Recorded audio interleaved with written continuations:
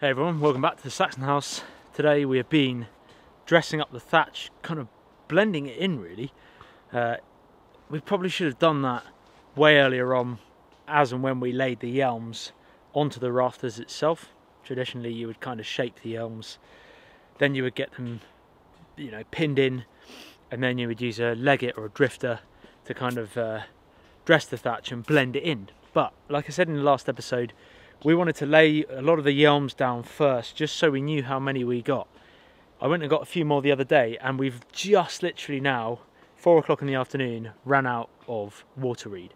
So that is it for the thatch. Not going to get any more. I'm really pleased with what we've got there. Never thatched before. Both of us has never ever done any thatching. No apprenticeship, no training.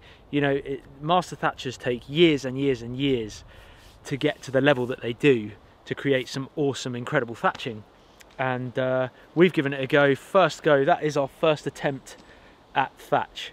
And to be honest, we're quite pleased. Well, certainly I am quite pleased. It's come out better than I thought. Whether it will hold, whether it will last, we don't really know. We don't know. It's definitely not going to last as long as a professional thatcher would have made it last. But we have learnt a hell of a lot along the way. And obviously, it's a father-son here with my dad. We're spending time together, and that's what it's all about. You can still see the sort of ledges or tiled areas where we didn't dress the thatch early on. Normally, that would be completely blended in. We've still got to sort out the eaves, and I did the ridge rolls today, but I've still got to finish off the actual capping of the ridge, which will be a different episode probably. But it's looking much more like an authentic Anglo-Saxon house. We're pretty pleased. Just want to say huge thanks to everyone who watched the last episode where we did thatch the house. That was awesome feedback from you guys. Yeah, let us know what you'd like to see us do here. We've got some good plans, but it'd be good to hear your suggestions. Let's get back to work. So it's gone from thatching to a bit of clay work. No, I've gone to a bit of scratching, because there's so many spiders in that stuff. It's unbelievable. Last time we did it, I got eaten alive. I thought, I'm so pleased to get this stuff out of my car. And now, clean clothes, start again. I know I'm going to be bitten, but it's the way it is. I figure it's safer over here, get away from that thatch. I'm on the ground and pound. You're really not an advocate of thatching, are you, Dad? No, I'm just a casual labourer. I would say you prefer doing something like this than thatching. Yeah, having known you for so many years. Yeah, no spiders. Yeah. You call them, what do you call them? Oak spider? I don't know actually. They may have been kind of an oak spider. They're just thin ones, but there's plenty of them in that thatch. There is definitely. Plenty of them in my neck as well. So what we're doing here, guys, is we are getting ready for a bit more wattle and daub. The old comedians are coming out again. Yeah. And we'll be going back inside the Saxon house to finish off the inside of the clay walls, which are just under the eaves here. You can see that's all clayed from previously. We need to do the inside of it. And we are almost there. We are almost there. And then we've got some straw over here, which is going to act as a binding agent. We've done this before in a previous episode. You do need quite a lot of water to do this. You do, yeah. It doesn't go very far, the water. No.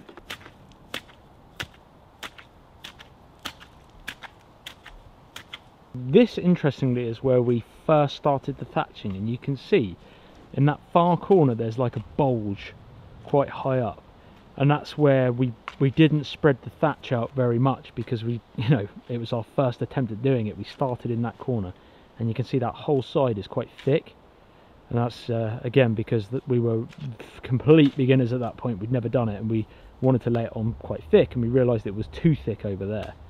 So yeah, it's a bit better blending, but still a bit more to go. And like I say, we're up to the ridge there with the thatch, and I still got to cap it off, and I'll show you that in another episode what I'll do with that. But we're super pleased with this. This is looking really cool. We've got to obviously sort out these gaps here, get a door on there, but it's looking awesome, absolutely awesome. Very, very pleased with our amateur thatching. What do you guys think about our first attempt at thatching? Let us know in the comments below. And if you've done thatching before, maybe give us some tips. We're happy to learn, and we are not afraid to have a go, as you can tell.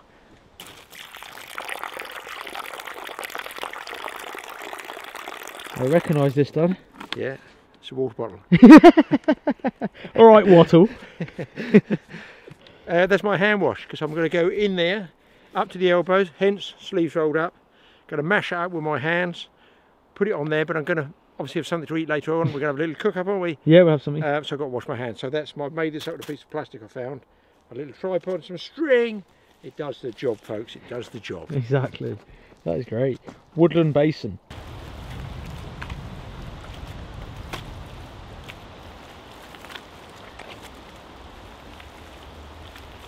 This is excellent exercise.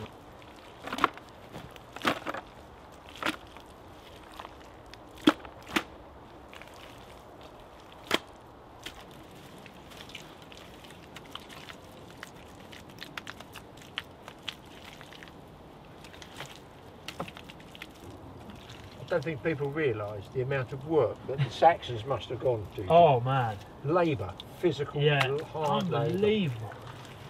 Really, like, when you consider the power tools of today, like, they had no power tools. It was human power. Yeah, that's it. That is no mean feat. The digging, the clay. Yes, that was a Like special. digging the that pit. was special, folks. That was, yeah. Yeah. Digging the pit. That was fun. Another one of Dad's favourites. I think, Yeah, wasn't that's it? up there with thatching, I think. Yeah. Yeah, that was good. I enjoy it. I wouldn't want to do it every day, but it's the stones in the gravel that threw us. yeah, that was hard. We probably should have wattled better and taken our time to get hazel rather than pine. I think we used a bit of everything, didn't we? Yeah, we just used what was in this woodland, and there was. And that's why we're using more wattle and daub, because the sticks are so far apart. As a result, we've now had to make more clay. Yeah, because we exactly. didn't have enough sticks Thin for the enough- wattle. Thin enough sticks. So in hindsight, get more sticks, guys, and then you use less clay. Yeah.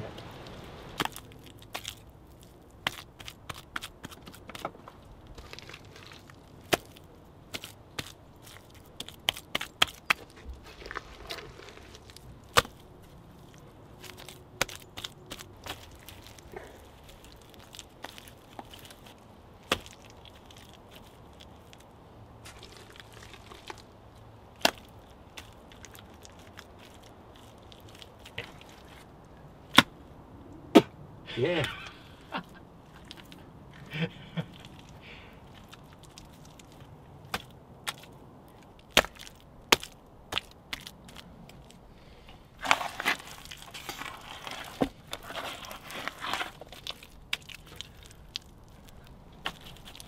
So while Dad's finishing off the clay, I've cleaned up my hands a bit, and I'm going to use a rake to tidy up the roof a bit, because if you can see behind me, where I was using the shears, the kind of hedge trimming shears to trim off the ends of the water reed, they've fallen down onto the thatch itself, and it doesn't kind of look very good, and it's going to affect the flow of the rainfall eventually.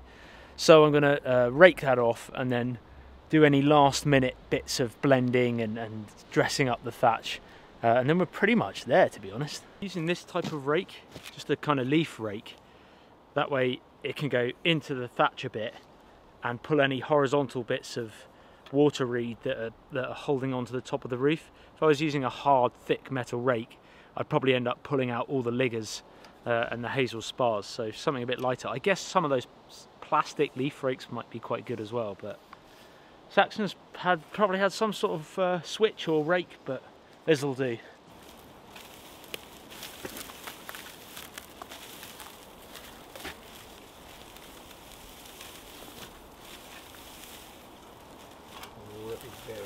Look at that.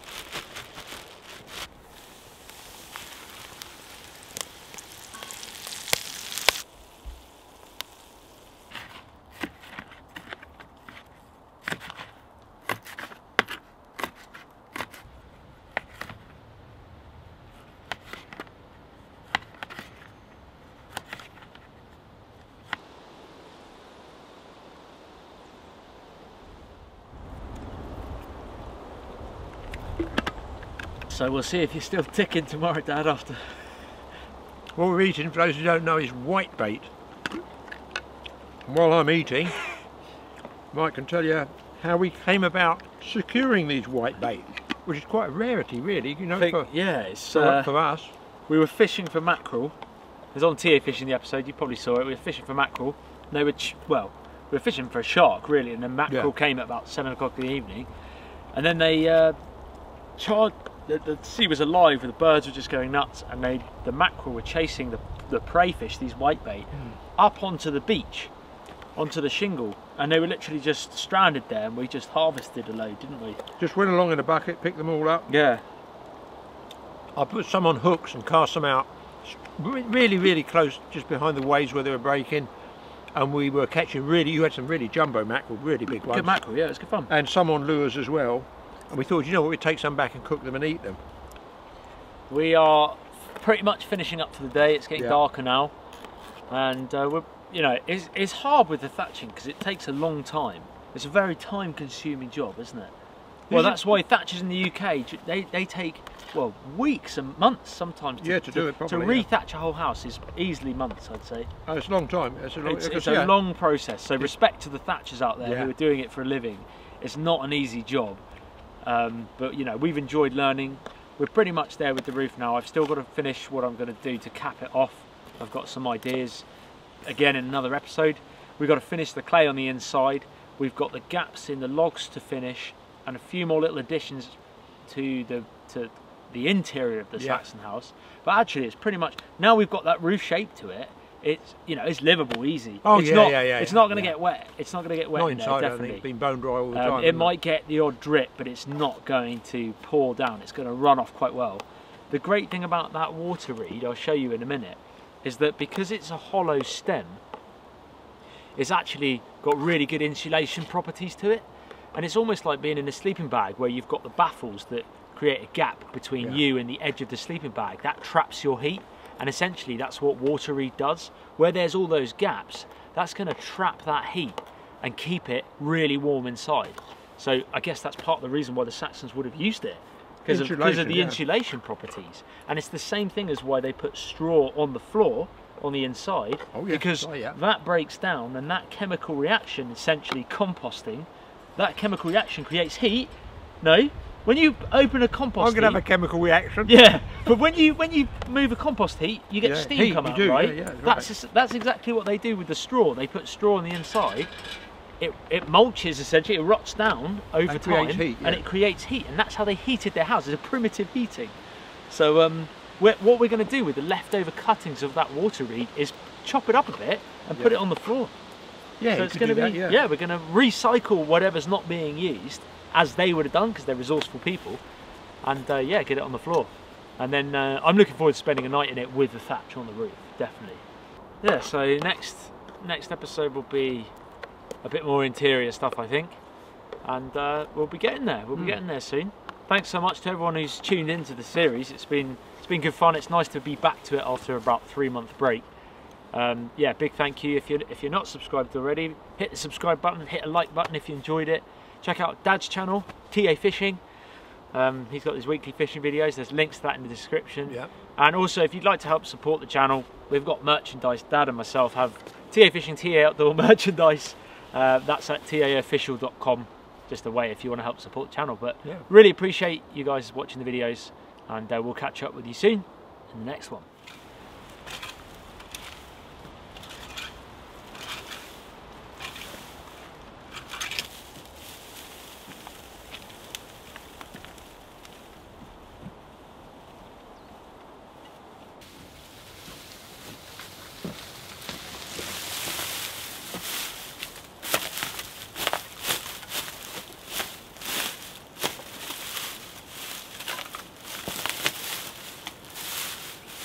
Pushing some of it under the beds as well, because then that over time will break down, and you're getting scientific about it. It's what's called an exothermic reaction.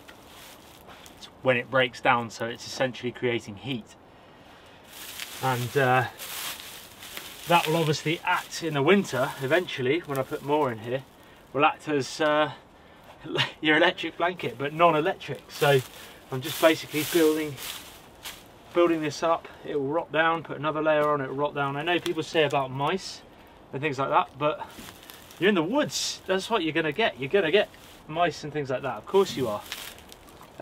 Anywhere in the kind of countryside and woods and wilderness there's gonna be mice, but if you're okay with that sort of thing, they're generally not gonna harm you. Tiny little mice and things like that. Rats may be a different story, but we've not seen many out here. We've put various traps out in the cabin, pallet cabin, and we've not had anything yet. So more interesting things in the town, I think, at the moment.